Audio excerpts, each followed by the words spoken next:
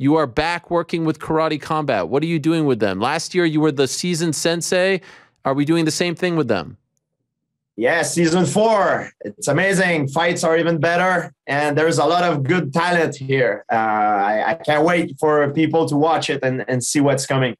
So last year was the season 3 for Karate Combat was your first season affiliated with the organization.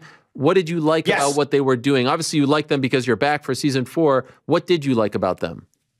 I like the fight. I like the production. And finally, now Karate Athlete has a place where they can turn pro. You know, this is the first professional karate leagues. You know, you have a league for Muay Thai, for kickboxing, for mixed martial art, but now karate fighters can go pro in Karate Combat.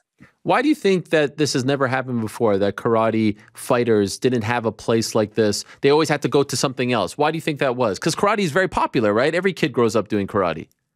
It's true. It's true. It's probably one of the most, or maybe the most popular martial art, but there is different styles of karate and they tend to all compete with one another. And what Karate Combat offer, it's a place where all the styles can meet each other. You know? It's a compromise for every style. Kyokushinkai, Kempo, sport karate, more traditional karate.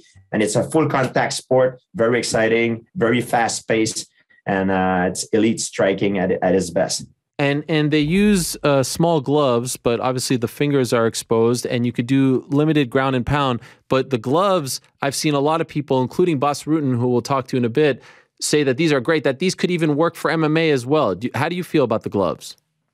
Oh, yeah, absolutely. The gloves are great. And when you change the rules, you change the game. So let's not forget that this is not kickboxing because you have different gloves and you don't fight in the ring. So you have a lot more room for movement and angle and movement in and out. So it's really karate at its best.